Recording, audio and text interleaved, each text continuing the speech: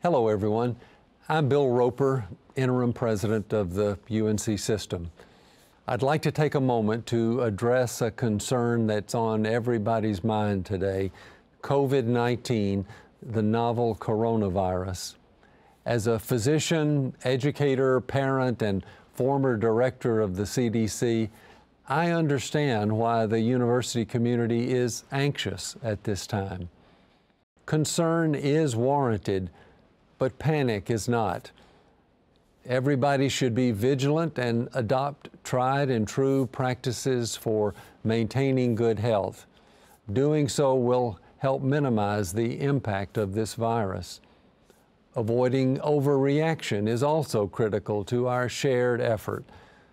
The UNC system is consulting with public health officials to monitor the evolving COVID-19 situation and prepare for the likelihood that the virus will impact our institutions.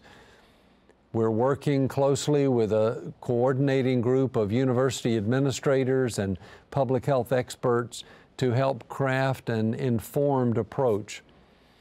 Those who are most at risk of suffering serious health consequences from the virus are older adults and those with serious pre-existing respiratory problems.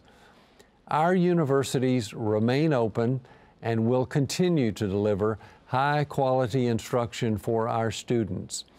At the same time, we're working to maximize our flexibility in how we deliver education and limit the potential impact of coronavirus at our institutions. At each of those institutions, we're transitioning wherever possible from in-person teaching to alternative online instruction. UNC System institutions are thriving and supportive communities, ready to adapt quickly as circumstances evolve.